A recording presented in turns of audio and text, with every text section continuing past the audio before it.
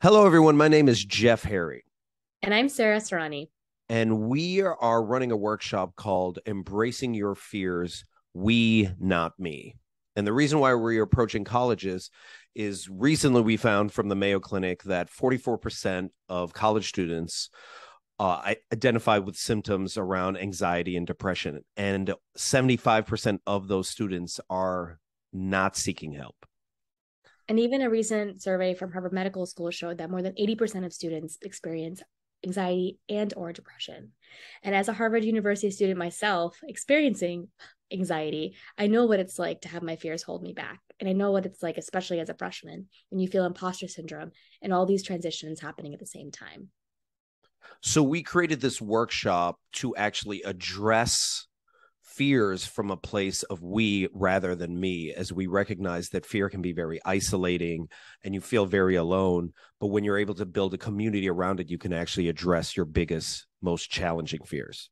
Yeah, exactly. And many of us have something we really want to do with our lives, right? Especially as college freshmen coming in, but there's fear around it. We're afraid.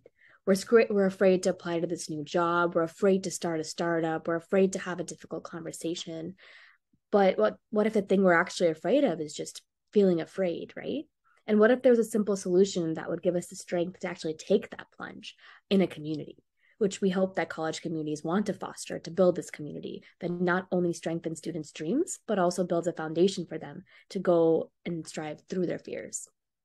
And we know a lot of times around midterms or finals, that's the most stressful time when fear and anxiety is so high. And we believe during that time, running workshops like this, providing tools in which we can actually address fear in a healthy way that taps into a lot of positive psychology, we can actually start to dismantle, the fear around fear. Exactly. And so, why are we doing this, right? It's because we care so much and have so much experience and have seen the impact of actually addressing fears in this concept of we over me.